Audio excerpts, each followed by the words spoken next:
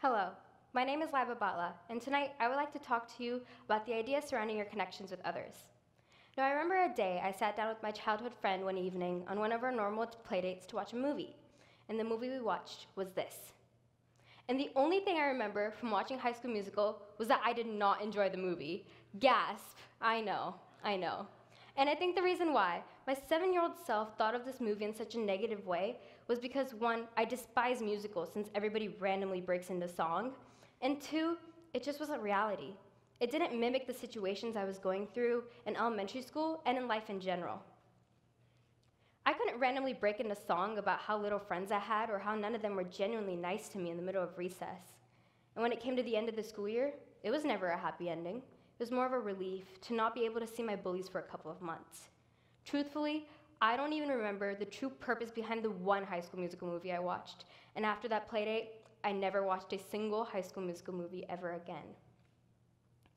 From what I know, High School Musical was supposed to be this movie about the expectations of what high school is supposed to look like. It was supposed to be this place where everyone belonged, and where the only sort of stress anyone felt was the stress of having the idealistic day at school and looking tip-top and only having to annotate for expectations versus reality rather than actually dealing with it in real life. Where's my Troy? I really wish this is how life could be, but then again, it just isn't reality. Ew, did I just rhyme? I guess High School Musical is rubbing off on me. Now I want each and every one of you to think back in a time in your life when you're approaching a new situation with an expectation of how it was going to play out already formed in your head. This could be the first day of work or school, a vacation that you had planned for months, something as small as gifting a present that you thought would be perfect for someone. Did that expectation not match the reality of your situation?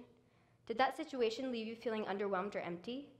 If you answered no, then you must have a great and amazing life, and I'm super jealous. I think you should be casted for the next High School Musical. But if you answered yes, then you're not alone, because every single day I wake up, you wake up, and we have these presumptions of what our day is going to look like. And when it doesn't go the way we want it to, we feel awful, and it sucks. On the other hand, though, sometimes we're approaching a new and ambitious situation where we don't know what to expect, and often we think the worst about them. Like the time I thought I was going to get lost on the high school campus my first day of freshman year. My single thought the summer before freshman year was, how am I, a short 13-year-old who actually looks more like a 5th grader, going to get across this gigantic campus without getting lost amidst 2,000 plus students? Well, the answer to that fear is that everything went fine.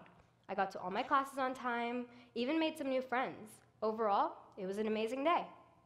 In the end, it comes down to two very simple but personal choices.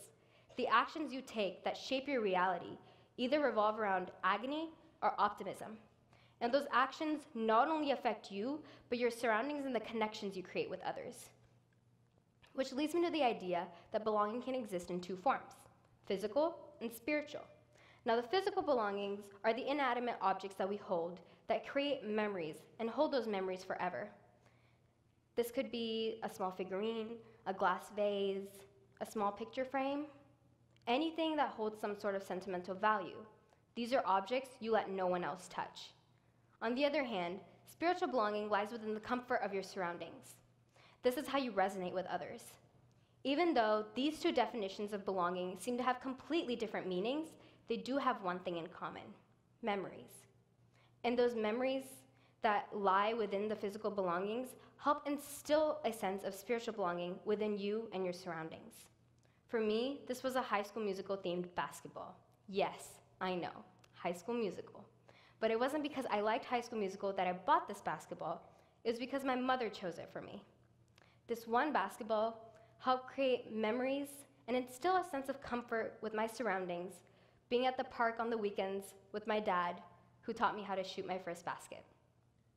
Good or bad, these memories are what help instill a sense of comfort with your surroundings and are what shape your reality.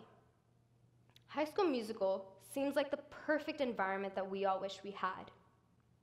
The smile, the songs, the hop in our step, but it's the true happiness and moments that stem from physical and spiritual belongings that must be cherished.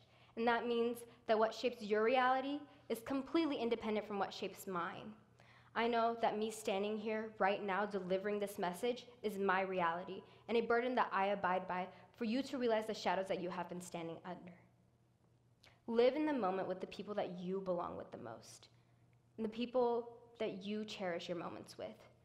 Don't live in the false expectations that society, media, or even you create for yourself, because those are all just a result of your brilliant mind full of imagination.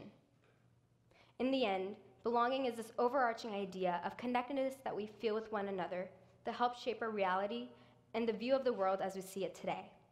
As always, don't forget to like, subscribe, and share. Thank you very much.